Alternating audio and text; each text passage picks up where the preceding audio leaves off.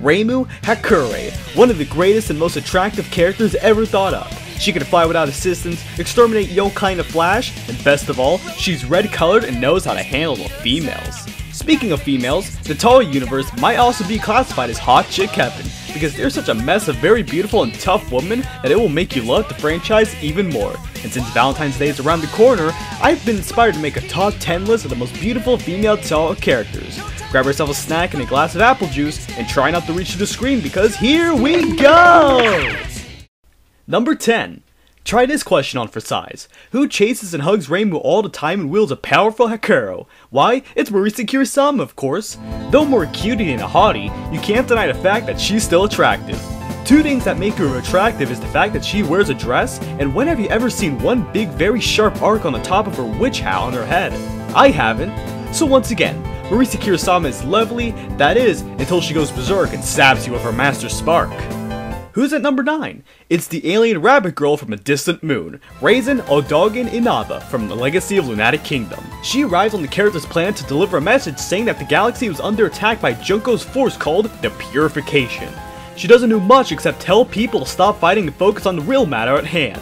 The real reason she lands at the number 9 spot is that she becomes Teui Inaba's sweetheart, something Teui needed for a long while.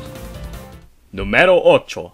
The mother of all Gensokyo, Yukari Ikumo. She's attractive and the size of an average human mother. What really surprises me about her is that she has a Shikigami, Ron, that she beats up every so often. Kinda silly, don't you think?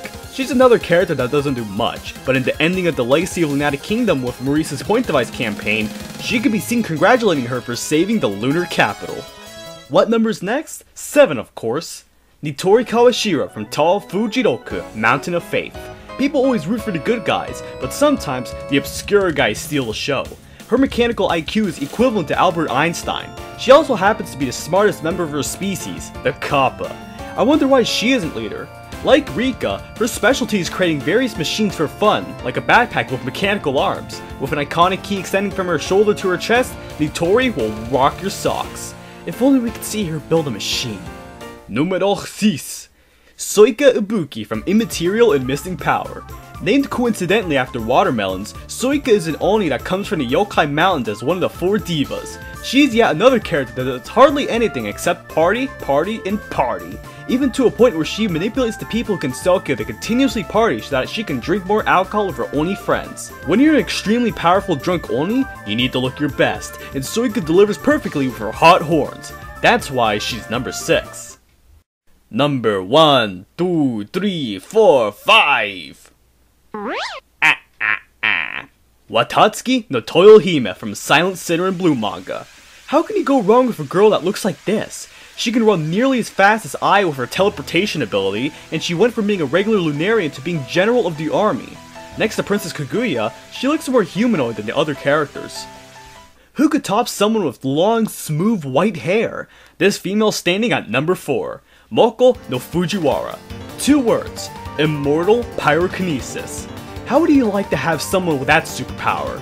I mean, Moko could play around in the Himalayas for hours and she would be perfectly fine. Also, baggy overalls that make her look like a Wario character. I really like the fact that her love interest is an immortal princess, Kaguya Horai-san. The combination of immortality both makes these two a reliable couple.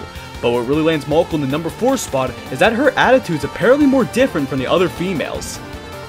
Next up is number 3. What's better than having a female with magic powers? How about a female with magic powers and is a true magician? Alice Murgatroyd, a famous character from Perfect Cherry Blossom, has that trait. She's smart, knows exactly what to do as a magician, and even has a rivalry for Marisa. She's also the girl of Marisa's dreams. Lucky her. Her appearance in the Cookie Dungeons are also just downright hot. Just look at that dress! Now we're talking! 1, 2, but my shoe! Komachi Onozuka. There is a lot to say about this character. She's the assistant to Eiki Shiki, Eiki's first official romance, the only character to have a big boat, brave, athletic, the most humanoid character, and is like the mother to the residents of Gensokyo. In the video game Scarlet Weather Rhapsody, one character, the cowardly Tenshi Hinatawi, constantly tries to woo Komachi, but doesn't succeed because Komachi knows that she's a show-off. The Shinigami is also a semi-perfect example of an excellent love interest, although there were a couple of times where she usually snapped and acted like a lunatic, in the manga that is.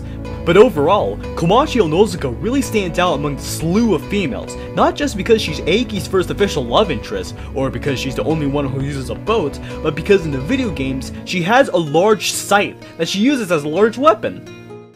So, you've seen a pyrokinetic immortal girl, a kappa, 2 magicians, and even a military general. Who could possibly top those kinds of females? Well, get ready folks, this is the #1 hottest TOUHOU project female character. Ramelia Scarlet.